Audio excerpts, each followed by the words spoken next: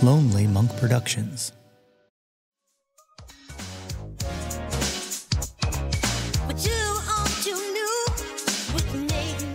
Welcome to Too Old, Too New, the music discovery podcast that brings you something old, something new, something Nate, something Bruce.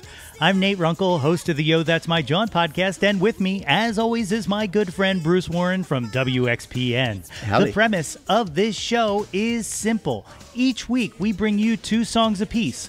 One new song that has been metaphorically spinning our turntable platters, and one old song that we believe absolutely still matters. What's going on, my friend? Good work. You're going on. You are going on. I tried. Hey, I heard you were at this podcast thing. You went to a podcast conference of some sort? I did. I went to Podcast Movement, and it was down in D.C. It was a 3-day thing, I think. I only went for 1 day. I drove down for it, made a day trip of it, and I learned some stuff. But I got to tell you, like, there is nothing more disheartening than being surrounded by a bunch of business types, because that's really what most of the people doing podcasts there are all people trying to sell something. Okay. So like everybody's like seminar started off like I was going to learn something, and then turned into, and if you take my course, it's like, okay, great, thank you. Yeah. Like, yeah. But we learned some new things there. I learned a lot about how video and YouTube is kind of what's kind of dominating the conversation in podcasting right now. So if you see our YouTube output, there's a new thing to it: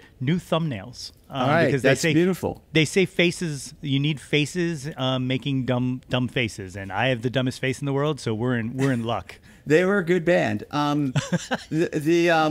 So any conversation around like the live podcasting ecosystem? No, but you know, it's something that like so like all of those things were kind of recorded and all, and just the kind of like being able to do it and then have an audience to throw a Q&A to kind of gives a more interactive feel to the podcast itself. Yeah. So like it feels like it's ripe, and like, you know, I think it's definitely something to see more of in the future. Well, I wasn't thinking about, you know, my angle, quite selfishly, Nate, was possibly the two of us getting a fucking agent and taking our show on the road. I'm ready. Right? Like the stage needs us. I think we would pack the house personally. Right? You could play a song in there, little, right? We do a whole little entertainment thing. We figure it out. You know? I mean, like, we could bring back the old Martin and Lewis Roadshow. Okay, here we go. All right, it's a thought.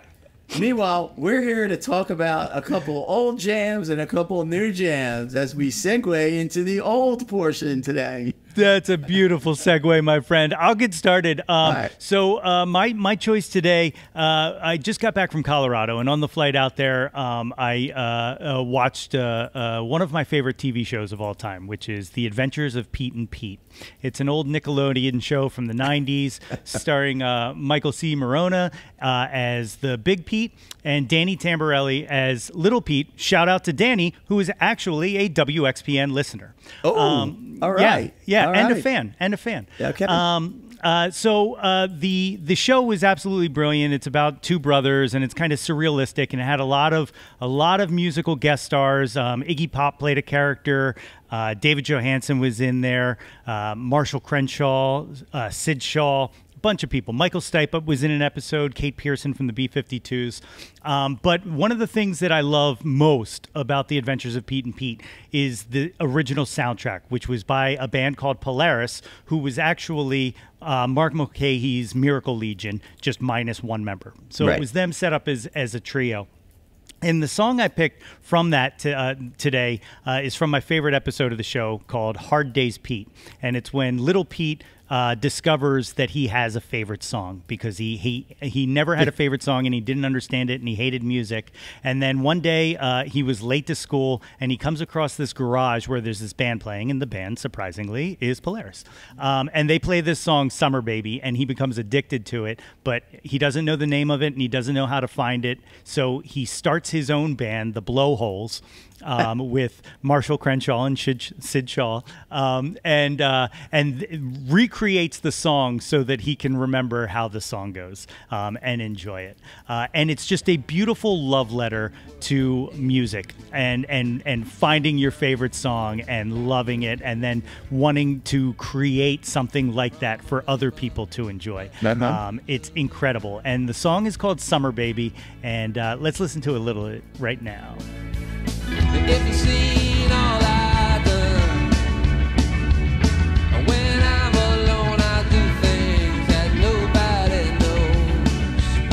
And every drop of sex and every little mess I made, I was around, I was around, I was around. Nobody knows, nobody knows. I was around, nobody knows, nobody knows. I was around. The brilliant jangly sounds of Mark Mulcahy. And you know, it's interesting. First, great song. I was a huge fan of Miracle Legion back in the day, and there isn't enough reverence for Miracle Legion. And I think, you know, you use the word jangly, and I think about, like, when I first started at XBN, I was a volunteer DJ, and I was on overnight. And when Miracle Legion's EP came out, the first EP, The Backyard, it was like, it was reduced to like, oh, they sound too much like jangly REM, or you really got into The Backyard, which was an amazing EP. But they kind of, you know, Mark Mulcahy is an unbelievable singer and songwriter. And I'm glad you kind of brought his name up, because I don't think, like, looking back, I don't think that Mark and their work, Miracle Legion's work, gets enough credit. Very underrated, without a doubt. For sure, for You sure. know? I'll give you two things that I don't know if you know about. One, he released 2 EPs this year. One of them, the Tinsler Volume 1, is him doing covers, and he covers Adrian Lenker, and he covers Mitski, and it's incredible. Him doing My Love, Mine, All Mine is absolutely a banger. Wow. And very easily could have been my new, but Wow. I didn't. And the other thing, I only found this out today. I didn't know about it. I don't know if you knew about it. 2017, I think, there's a tribute album that was released to Mark Mulcahy. I'm familiar with it. Yeah. With The National doing Ashamed of the Story I Told, which is a Polaris song. Tom York's on there, Michael Stipe. I listened to it for the first time today, and I was blown away that somehow I missed it. Yeah, yeah. So good choice, really good, great choice, great choice. What do you got for something old this week? Well, you know, it's funny because, like, my something old, which is a song called "Will You Stay Tonight" by the British band Comsat Angels, kind of comes around it was released around the same time, I think, a little bit later for Polaris. But hey, listen, you know, England has always, you know, delivered some unbelievable musical bands. So, Nate, you know, when you think of great music scenes in England, what comes to mind? Well, it's got to be like Manchester, Right. And yeah, Manchester, right? Liverpool, right? Sure. Over the years. But did you know that over the years, Sheffield, England has produced some of the great rock and roll bands? I Did you did know? not. I did Okay, not. let me give you a list here of bands from Sheffield, England. All right? Ever hear of Human League, hell yes, Pulp, yes, Arctic Monkeys? oh, of course. Did you know that Def fucking Leppard were from Sheffield? I did not. That's incredible. Yeah, that's a banger of a town. Okay, did you know that the Thompson twins were from Sheffield? I did not. There you go. I got my research all fucking lined up here. Anyway, the Comsat Angels also were from Sheffield. And they were, I guess, you know, they came around, I guess, the late 1979. They released their debut that year. In 1982, like, so the first name of the band is Comsat, C-O-M-S-A-T. And some of you may recognize that name, that word, as being sort of related to a communications company. And in 1982, they were actually sued by it was a company here in the States. They were called the Communications Satellite Corporation, to stop using the name Comsat, even though the band took their name from a short story that was written by J.G. Ballard. But their debut album sort of like a lot of people who sort of grew up in that era of new wave, post-punk, when it was just starting to happen, like this was the band that was supposed to sort of fill in the gap that was closed by Joy Division, because there's a ominous feel to it, but still very melodic, still very dark. And this song was always one of my favorite songs by them. Not their biggest, most well-known song, but let's listen to it right now. It's called Will You Stay Tonight, and it's by the Comsat Angels.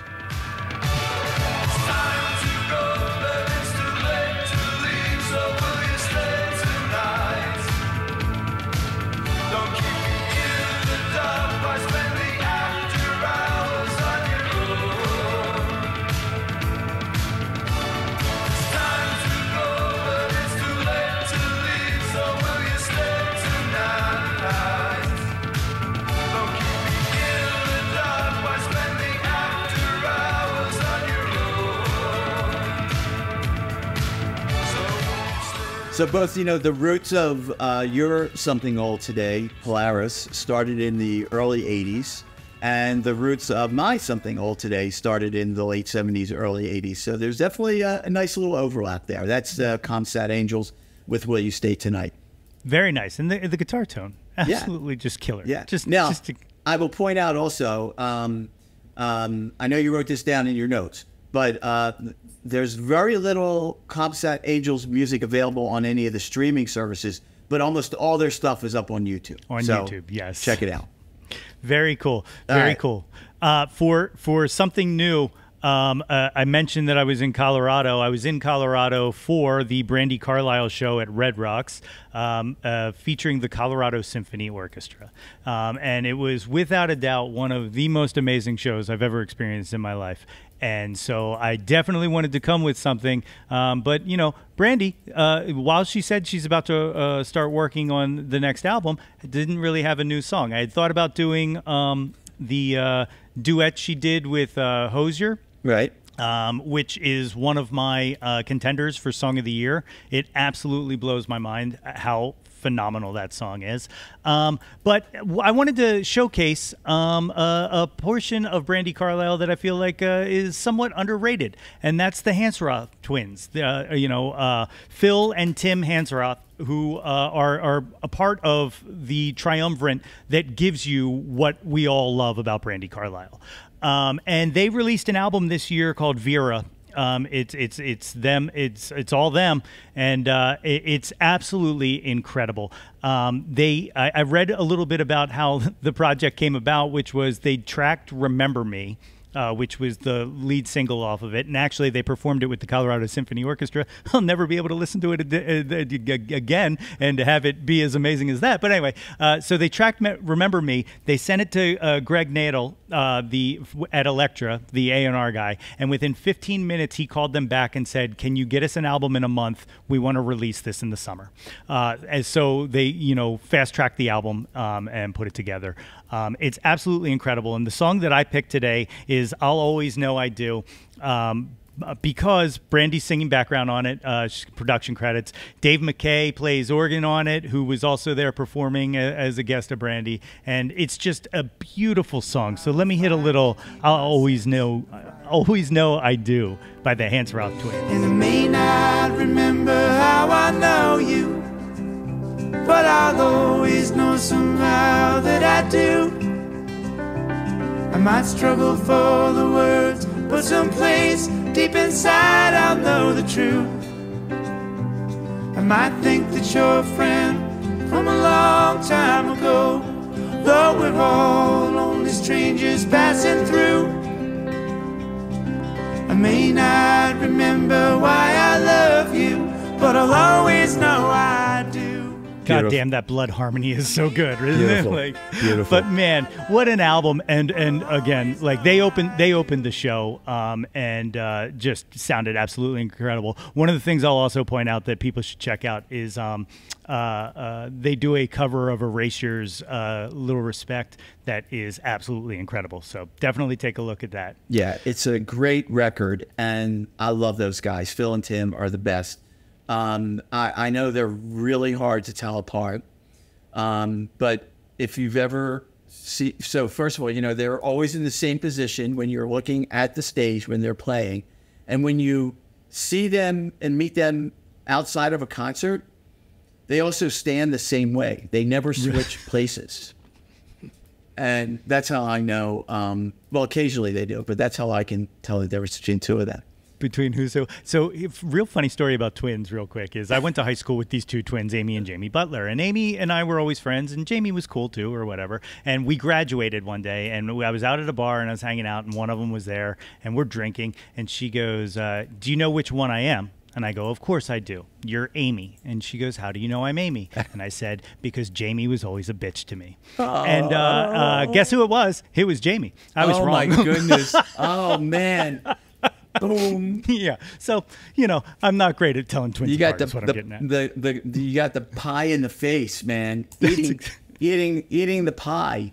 Exactly. Eating the pie. So what kind of new stuff you got for us today? But let me stay with the hands. Oh, Let me stay with Phil and Tim for a second. You know why I love this record? I've listened to it a lot. You know, I grew up in the 70s. I'm a sucker for the Laurel Canyon sound, the singer-songwriter thing. It's part of my, DNA. And I know for a fact that Brandy and the twins are huge fans of the band Bread. Do you remember the band Bread? For sure, yeah.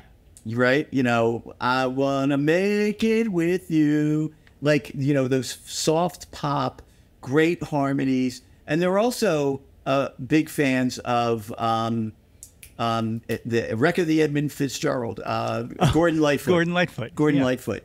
And, I hear, like, elements of all that stuff in their music, but they wear their influences on their sleeves, but they turn it into really fresh sounding songs. And that's why I love this record so much. It's just a beautiful record in the genre, For sure, definitely. I'm actually kind of shocked that like people aren't talking about it more, to be honest. Yeah. Because like it is incredibly strong. Yeah, yeah.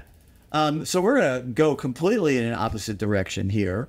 Last week, the subject of a new band came up in the XPN offices called The Dare.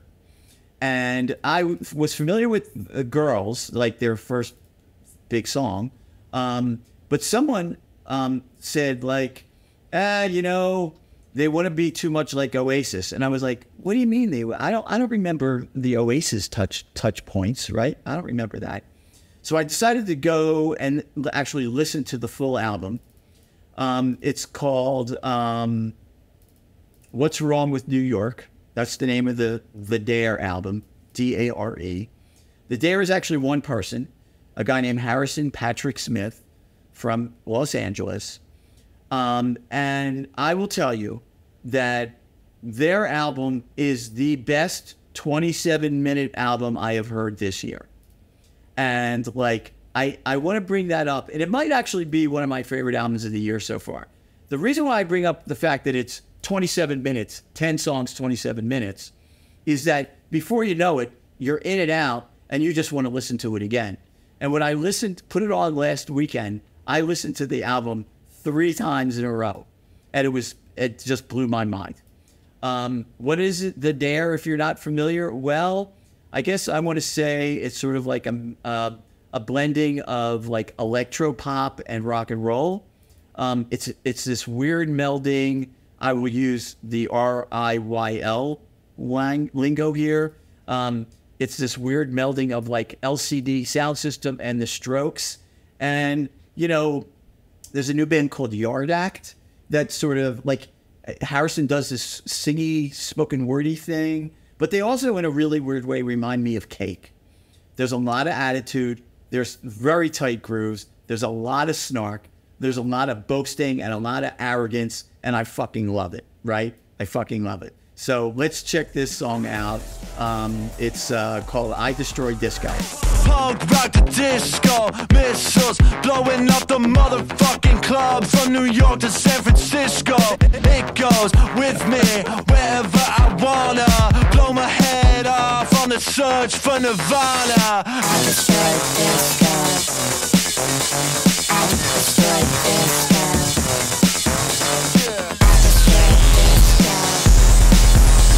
I destroy disco.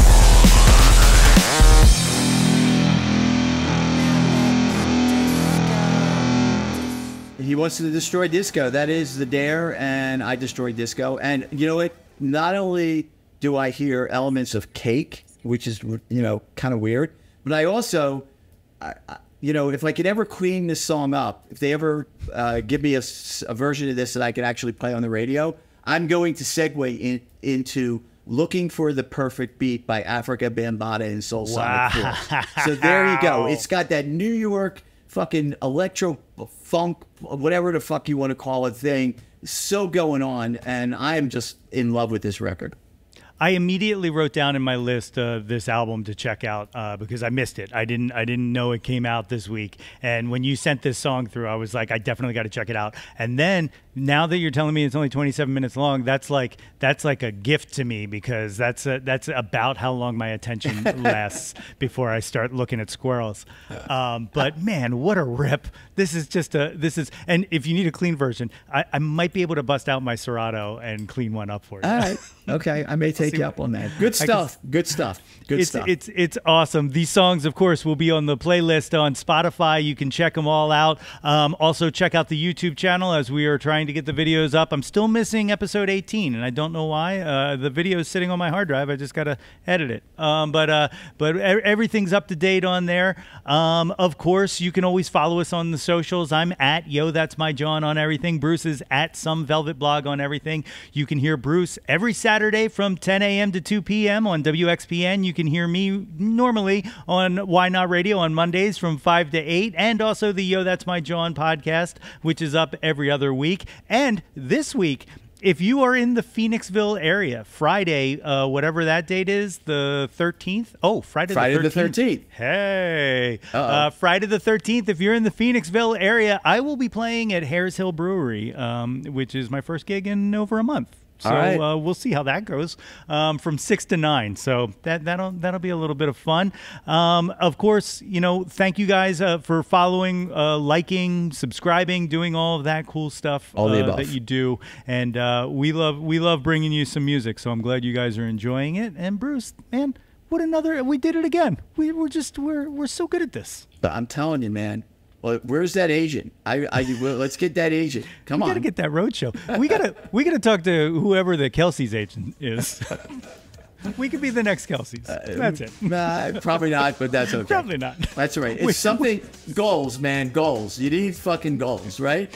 That's exactly right. That's exactly right. All right, well, man. again, I will catch you next time. Yeah.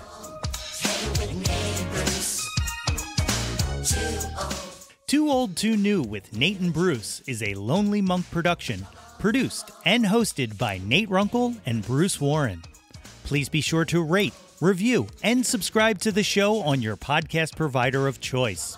If you have any music you think we should hear, or if you would just like to reach out to us, please feel free to email us at tooldtoonewmusicpod@gmail.com. And as always, thanks, and we will catch you next time. Leave the church.